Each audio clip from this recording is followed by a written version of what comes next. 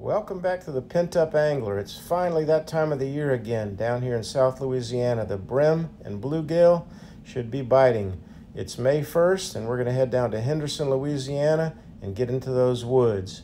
I hope you enjoy this. I'm going to try to keep the voiceovers to a minimum so you can enjoy the beauty and the sounds. Always so nice in there in those woods. It was a very steady but slow bite. You had to really be patient and wait for a bit, but it was worth it. I'll give you more detail as we go through the video. Thanks for watching.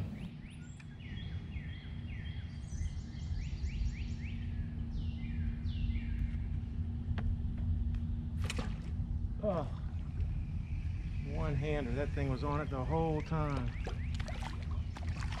Wow. Good one. All right. Thank you.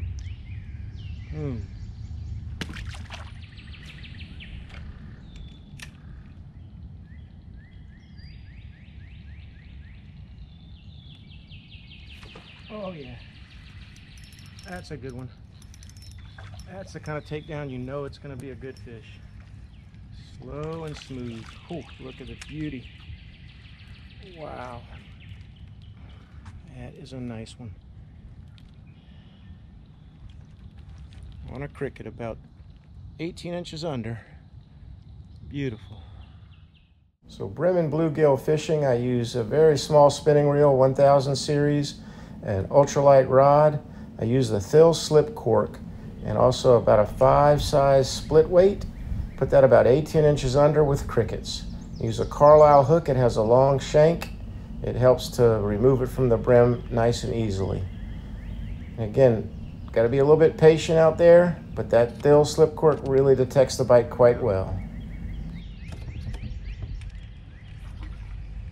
All right, 3 in a row. It's a small one. Swallowing it down. And a big advantage of these slip corks is the allowance for very precise casting, especially in tight quarters like these woods. Just very precise and easy, not having a lot of extra line hanging out.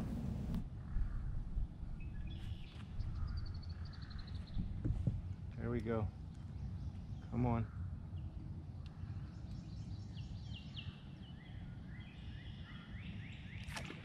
Yep, slow and steady again. I think he had it the whole time. Oh, there's a lot of structure down there. You can see him pulling stuff up. Look at that. Boom. Good looking fish. About the only thing that disturbs the peace out there is the airboat tours, and that's okay. A lot of people enjoying seeing the Atchafalaya Basin and the swamps. You can see I'm a little bit of weaving and bobbing through those trees. The water back in those woods was varying between 2.5 to all the way up to about 5 feet of depth, but overall not very deep. It was dirty on this day. We had some storms that had just come through, but still good enough for a decent bite. Oh, good one. Shallow water. That's what I'm afraid of. They're not big.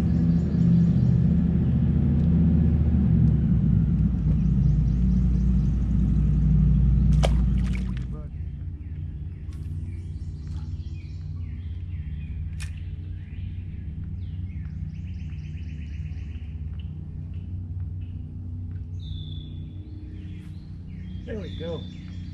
Good takedown. Oh yeah, this one's running. Good one. Oh wow. Beauty. I'm finding a few now.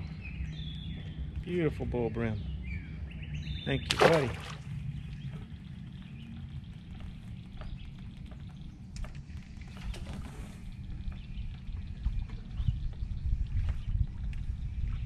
Oh, that was a good one.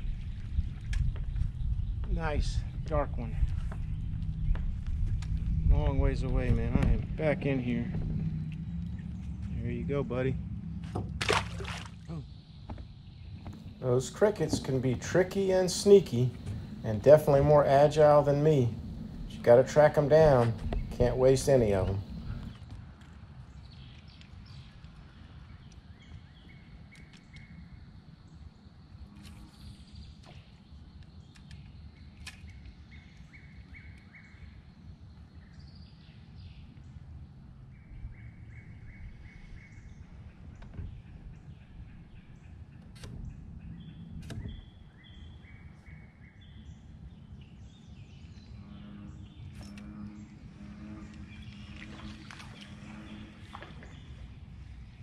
That was a good one. All right.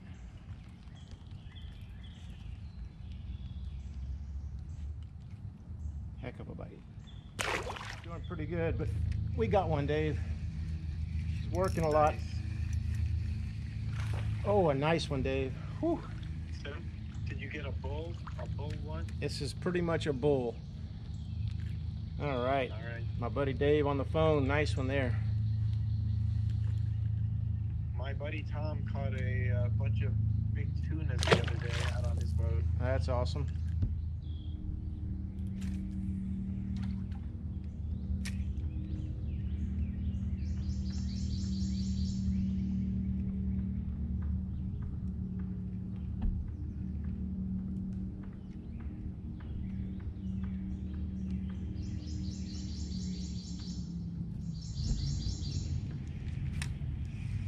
Oh, nice one. And he held it down for a while. Come on. Fun stuff, man. These things are fat, not all that big, but... Ended up catching over 40 with the slip cork and crickets, but decided to speed the action up a little bit, throwing a small little beetle spin. I just enjoy the way the fish feel when they hit this thing. Ended up there with about 6 to 7 more brim and 1 bass. Not a bad way to finish up the day.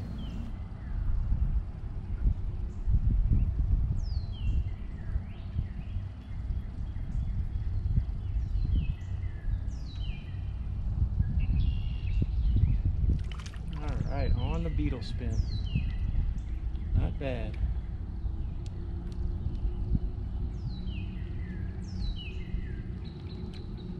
Decent little bluegill. Thank you, buddy. Tiny little beetle.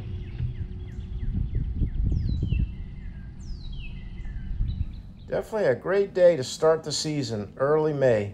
And it was all catch and release on this day, but I was very fortunate. 6 different species: bluegill, chinquapin, sacalait, catfish, bass, and even a gaspergou at the end.